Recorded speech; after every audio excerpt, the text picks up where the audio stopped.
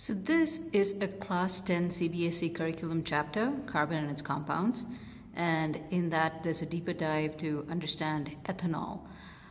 Here we'll be focusing on the chemical properties of ethanol, which is C2H5OH. So that's the second member of the alcohol series. And if you're wondering what chemical properties are, you may have studied before this the physical properties, which is how does it look? It looks colorless. How does it smell? It smells pleasant. How does it taste?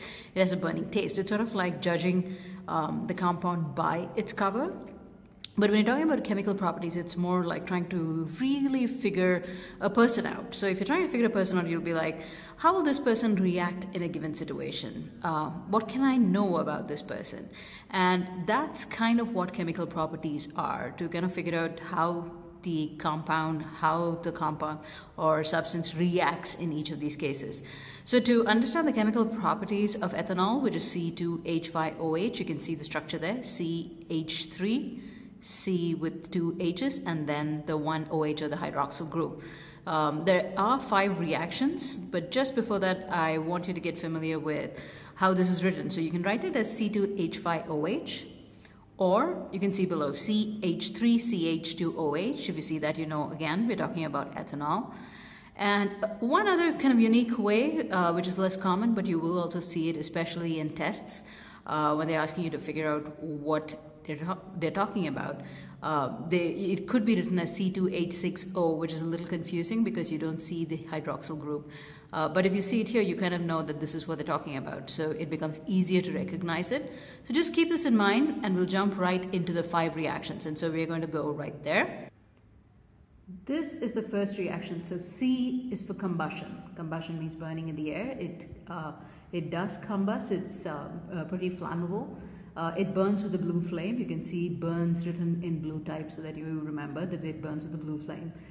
So if you have C2H5OH, it takes in the oxygen from the air, and when something burns, what do you get? On the right hand side you can see carbon dioxide. There's 3 molecules of water, and then it releases a lot of heat and light. The one way to check that you wrote the equation right is to ensure that you get 2 carbons on the left, 2 carbons on the right, 6 hydrogen atoms on the left, and 6 hydrogen atoms on the right. So if you get that and you understand that, okay, it combined with oxygen, I got carbon dioxide, water, heat and light, you'll probably get the equation right. And because it burns as well as it does, it is used in some fuels as a petrol additive, and you can see that car, it's also used in spirit lamps actually. One piece of trivia is that you have something called E85, which is actually 85% ethanol and 15% gasoline, with which actually vehicles called flexible fuel vehicles can run on this. So that's something to know. With that, we come to the second reaction, which is O is for oxidation. Oxidation essentially means that it takes in oxygen, and what you get is supposed to be the oxidized form of what got oxidized. So in this case, you see ethanol on the left in purple again. Takes in 2 atoms of oxygen.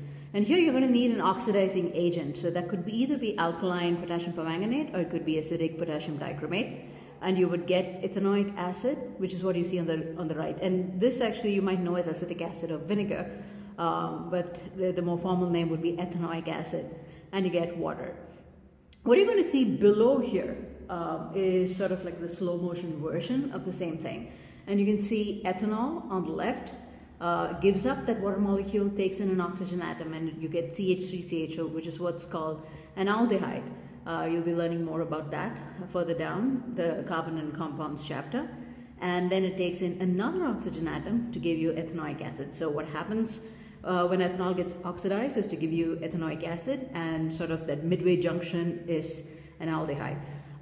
If you were wondering why the potassium permanganate was alkaline, is because that's when it's a weak oxidizing agent and you need it to be weak, while acidic potassium permanganate, which is also an oxidizing agent, is extremely strong, and you don't really need that much strength here. The third reaction you need to care about is E is for esterification. That's when ethanoic acid, what we just learned about when ethanol gets oxidized. If it combines with ethanol in the presence of concentrated sulfuric acid, and this would actually happen in a warm bath because it needs some heat, but you're not going to set it on fire. It needs to sort of be that kind of warm bath kind of heat. It gives up its water molecule, as you can see, and it forms the CH3COO acetate part of it, combines with the ethyl part of it to give you CH3COOC2H5, which is ethyl ethanoate or ethyl acetate. Ethyl or ethyl doesn't really matter. Different people say it different ways. What this is an ester, and it has a characteristically sweet smell. You'll see test with a star next to it, which means that this is going to be one of your key tests for ethanol. So if there is a problem that says there's this liquid, you need to identify it. It combines with an acid in the presence of concentrated sulfuric acid. And when warmed in a bath, it gives a sweet smelling compound. What is it? It's ethanol, because what you just got was an ester. Quick interesting piece of trivia is that butyl acetate, for some reason, smells like pineapples, and that hopefully acts as a memory aid for you to remember esterification.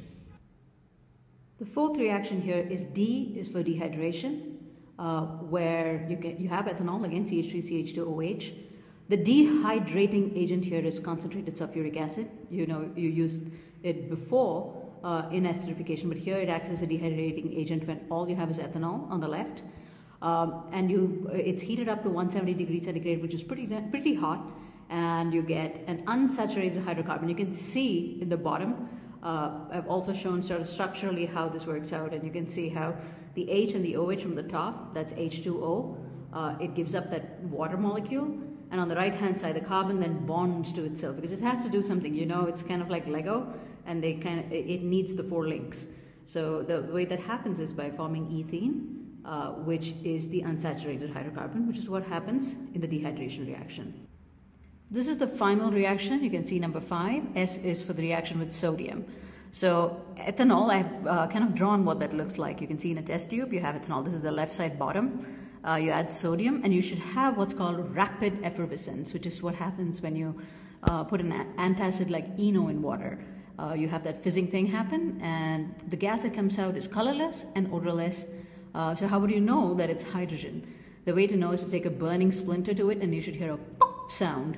Then you know that's hydrogen, and that's another test for ethanol. The first one was the esterification, where you get the sweet smelling ester, and the second one is this pop sound.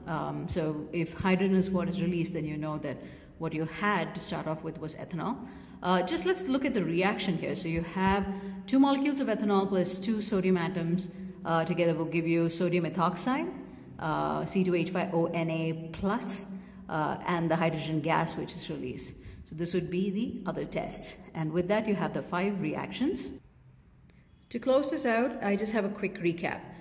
So the chemical properties of ethanol was what this video was about. It's a lot to hold in your head, yes, and you have to do that for an exam. So I have a mnemonic, or sort of a memory aid, which is codes. That was the 1, 2, 3, 4, 5 that we went through. So C for combustion, C for combustion, O for oxidation, E for esterification, D for dehydration, and S for sodium. The 2 stars tell us that they're the tests, and hopefully you will remember this, and the exam will prove to be relatively easy.